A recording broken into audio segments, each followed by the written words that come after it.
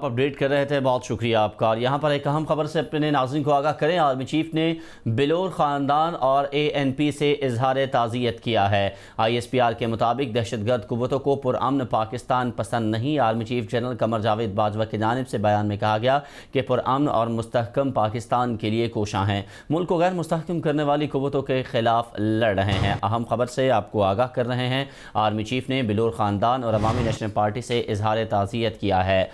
ISPR के मुताबिक army chief general Qamar Javed Bajwa ने कहा है कि दहशतगर्द कुव्वतों को पुरअमन पाकिस्तान पसंद नहीं है और पुरअमन और मुस्तहकम पाकिस्तान के लिए कोशां हैं। बाजवा मुल्क को गैर मुस्तहकम करने वाली कुव्वतों के खिलाफ लड़ रहे हैं, ये कहना था आर्मी चीफ का। अहम खबर से आपको आगाह कर रहे हैं। गुज़िश्ता रोज़ पेश आने वाले अफसोसनाक वाक़े से मुतालिक आपको आगाह करें। आपको बताएं कि army chief general Qamar Javed Bajwa ने भी इस वाक़े पर गहरे दुख और अफसोस का इजहार किया है, जबकि बिलोर ख़ानदान और अवामी नेशनल पार्टी से इजहार ताज़ियत भी किया है। मेजर जनरल आसिफ गफूर की जानिब से ट्वीट के ज़रिए ये बताया गया है कि आर्मी चीफ ने कहा कि पुरअमन और मुस्तहकम पाकिस्तान के लिए कोशां हैं, मुल्क को गैर मुस्तहकम करने वाली कुव्वतों के खिलाफ लड़ रहे हैं।